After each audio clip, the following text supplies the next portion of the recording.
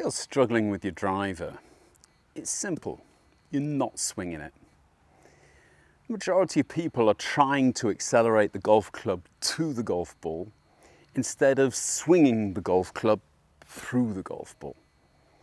The whole idea of the driver swing, and quite honestly all swings, is to accelerate the golf club through the ball. But the actual acceleration of the golf club is happening at the very last moment before impact. The club is almost, if you look at the handle, at the height of the ball before the acceleration really starts. And this is only happening by top players. All of the hobby golfers are out there killing snakes, trying to accelerate the club from the top of the arc to the ball in a straight line. And you can't do this. The golf club must automatically move through an arc, falling on a flatter plane back to the ball than it's taken away from the ball. And by allowing this to happen, you will actually shallow out the impact of the club and the ball. And it will allow you to hold this angle for longer, allowing you to release it at the very, very last moment. Taking the club up and bringing it down in the same line forces you to release the wrists far too early. Allowing the club to move around its arc and fall on the other side will actually physically hold the wrist angle without you blocking the wrists. And that is basically the big key.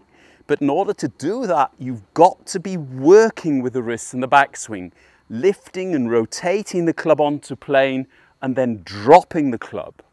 Your body has got to wait for the club to come down.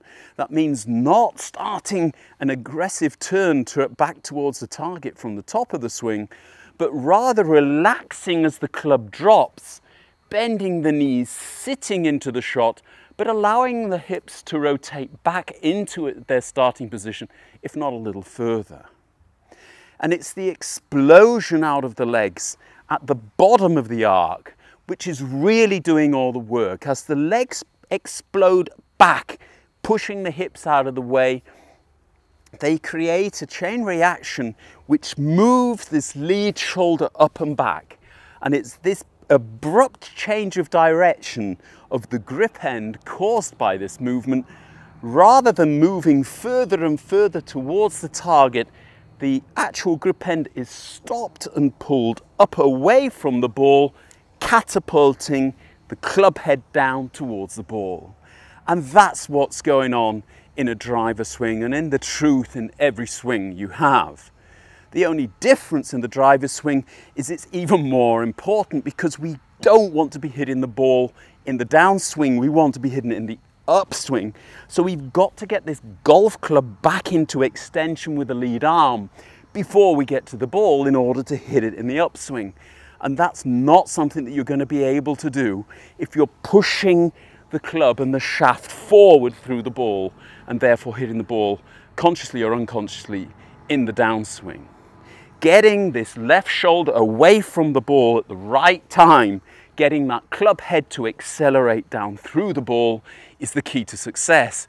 And this is the reason why we have the ball forward in the stance. We stand wider, we get the trail shoulder a bit deeper so that we're automatically able to hit more into the back of the golf ball. And then when we hit it, we let it really wait till the last moment before we go into this extension. If you're really looking for power, then it's all about getting the extension and this release happening at the very last moment and as violently as you can. That means as you come down into your downswing, you're loading the ground and then pushing away from the ground at the moment of impact. And this will accelerate the club down and through the ball, almost to the point where you have the feeling that you're almost jumping at it. Now, if you look at that in slow motion, I'm probably not, but it certainly feels like I am. And if you look at the distance and the direction of the golf ball, you can see that the golf ball is really getting a good whack on the bum as it comes through, because I'm not accelerating from the top into the back of the ball. I'm accelerating from the bottom of the swing arc through and up through the golf ball. And that's what's giving me this consistency and this distance.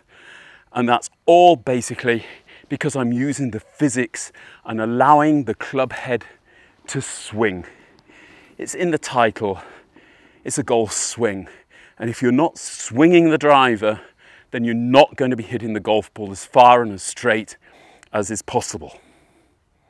Hope you like it. If you did, hit that like button. Don't forget to subscribe if you haven't done so far. Big thank you also to all of my patrons. If you'd like to become a patron to the channel, I'll leave a link below. Until the next time, goodbye.